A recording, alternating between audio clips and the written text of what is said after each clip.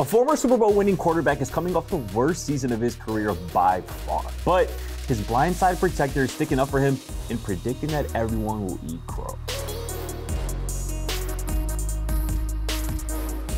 What's going on, everybody? It's your boy Scott Proctor, and I think you better know the deal by now. This is Proctor's point of view, and as always, make sure you drop a like, make sure you comment and subscribe, and if you do comment, keep an eye out because that comment could be featured in a future video like this one right here. My man told you we were going to use this comment in a future video, and here we are. And as always, though, make sure you stay tuned to the end of this episode to see if you can guess how many different players have started at quarterback for the Denver Broncos since Peyton Manning retired. But to this topic here today, in a matter of months, the narrative surrounding quarterback Russell Wilson did a complete 180. After being named to his 9th Pro Bowl and throwing 25 touchdowns to just 6 interceptions during his final season with the Seattle Seahawks, Wilson was traded to the Denver Broncos and had the worst season of his career. He posted the lowest QBR, the lowest passer rating of his career, and it was his first NFL season failing to throw for at least 20 touchdowns. It went from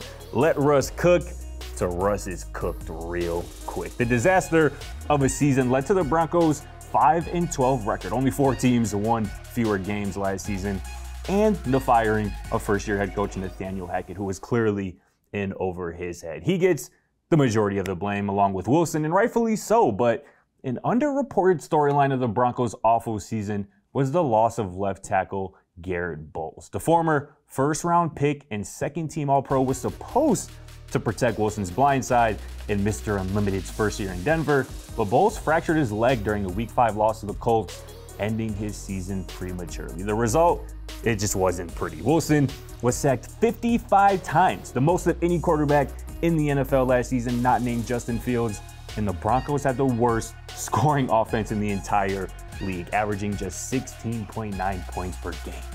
Bolles, he could only sit back and watch as the media turned on Wilson, and now he's back healthy at OTAs, and last week, this is what Bolles had to say about his quarterback. He's one of the greatest quarterbacks in the game in the last 10 years. I mean, stats don't lie. Just because you have one rough season, you can't dictate the type of guy and his personality and what he goes through. I was angry with everything that came out because I love him dearly. I take it very personal when people talk about him because nobody knows him like I do or us here. And so, when you put a heart on the line and you're focused and things go rocky, you look like the bad guy, but he's not. He's a great dude. He's the same guy every single day. He works his butt off. I'm ready for that stuff to go away. And when it goes, everyone's gonna eat crow.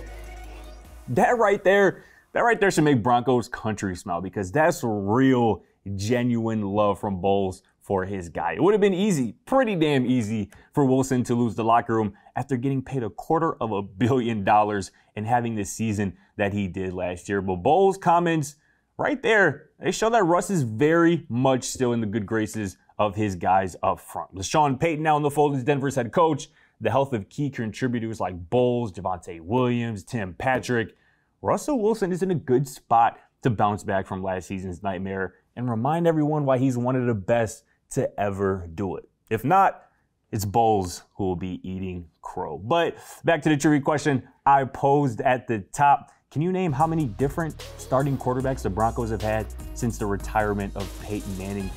The answer is 12. 12 different players have started for the Broncos since Peyton Manning hung up the cleats in 2015, including Kendall Hinton, who actually plays wide receiver. But that's going to do it for this episode of Proctor's Point of View. As always, drop a like, drop a comment, and subscribe. But we'll catch you right here tomorrow on Proctor's Point of View. Thanks for watching. Feel free to check out our other videos and don't forget to smack that subscribe button down below while you're at it. Also, for more great and original content, head right over to bbmsports.com.